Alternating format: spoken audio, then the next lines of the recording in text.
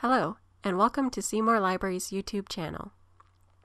In this video, we will be exploring the Mango Languages app.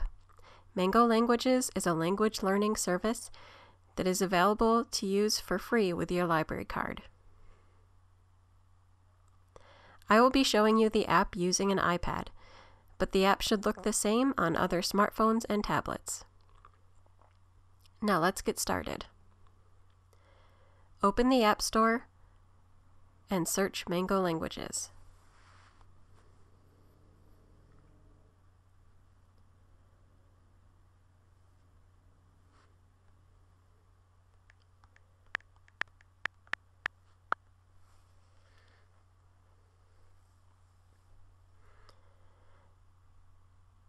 You will see that I already have the app, but you may need to press Get and then install in order to open it. I am just going to tap Open.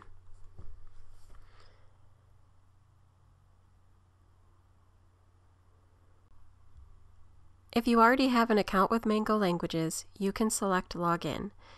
If you do not have an account already, you can select Sign Up. I have already created an account with Mango Languages in a previous video, so I'm just going to log in.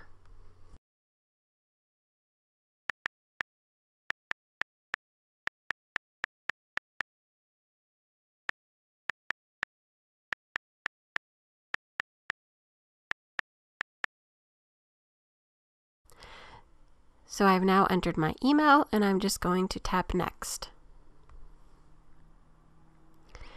Now I need to enter my password.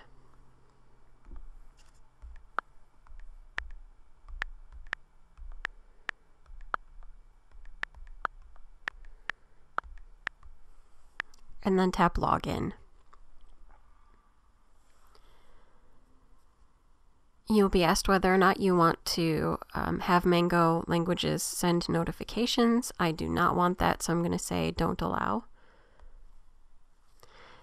And you will also notice that my page loaded up with my course that I actually started on the Mango Languages website.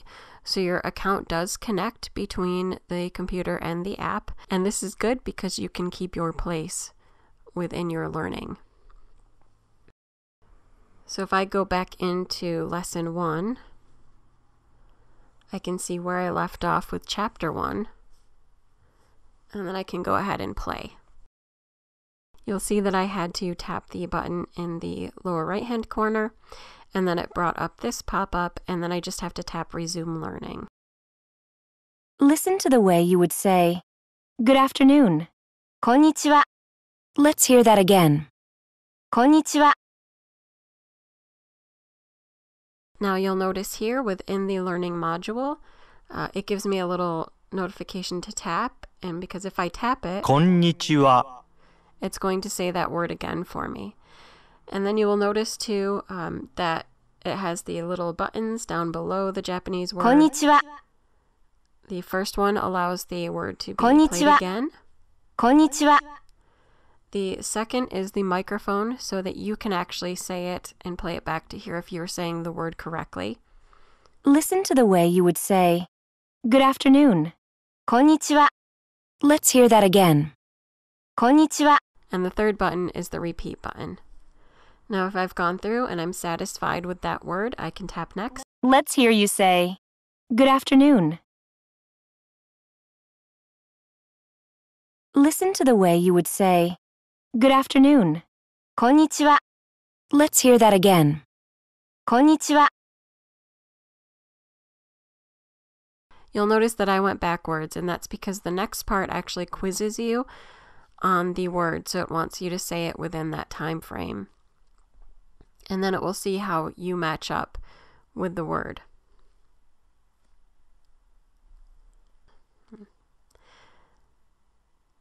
One more thing to point out, up in the upper right hand, Listen to the way you would say, "Good afternoon." こんにちは. Let's hear that again. it goes into an autoplay mode. You do not have to use the app in that way. You can stick to the learning module as it was displayed there, but this way it'll just go through the whole lesson. And then you just have to tap the X to exit. Listen to the way you would say, "Good afternoon." こんにちは. Let's hear that again. こんにちは. And anytime you come back into it, it will automatically play the lesson over. The other thing is the settings tool up in the upper right-hand corner. So you can turn the narrator on or off. Obviously, if you're trying to learn the language, you probably wouldn't want to turn it off unless you're trying to quiz yourself on the actual word as written. You can also add closed captioning. You can turn it to night mode. Listen to the way you would say, "Good afternoon." こんにちは. Let's hear that again. こんにちは. And then you can turn that quiz timer off or on. That was on the second page. Listen to the way you would say, "Good afternoon." こんにちは. Let's hear that again. こんにちは. I'm going to leave the settings as they are. And I'm now going to tap the big X in the upper left. And that closes down the lesson.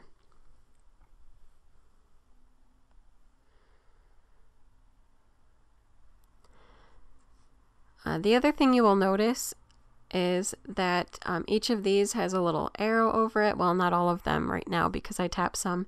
But what you can do is actually download the lesson so that you can view it offline. And you'll see too that there is a little link in order to download all of them at once. Just a couple of other things to point out. In the upper right on this page, you will see your account information. So there's your profile, and you probably won't need a lot of this, but you will have the option to delete any downloaded data. So if it's taking up storage space, you can just go ahead and delete there. You can also log out from there. Say you're sharing this device with another family member and they have other courses that they're doing. You can log out of here and then they can log into their account. The other thing is the notification bell. There's no notifications right now, so there's nothing to show. But if any notifications come in, I think this includes if you've completed a class, it'll show up there.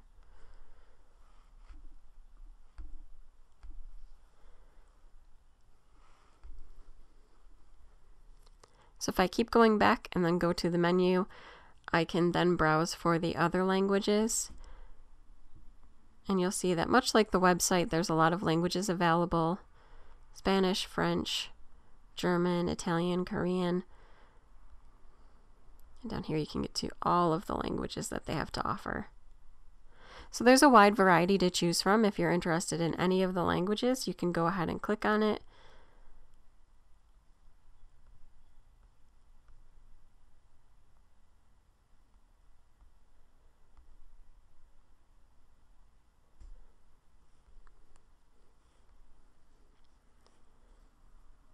The pirate one is quick, and it really is just for fun, but if you are interested in just a quick lesson, you can learn to talk like a pirate.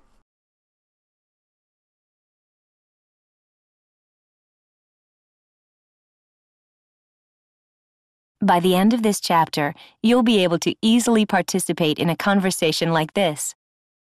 Blow me down, the ship's becalmed. Belay your carousing and haul wind smartly.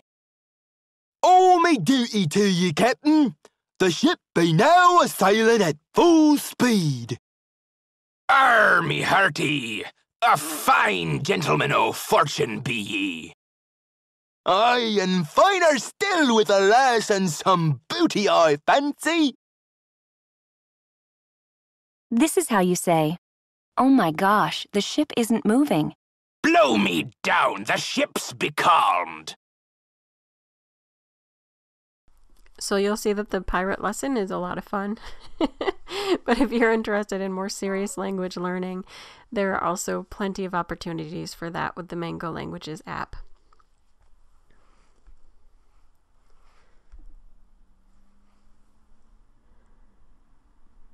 And that is essentially all there is to Mango Languages and the Mango Languages app. It's a very easy to use language learning service.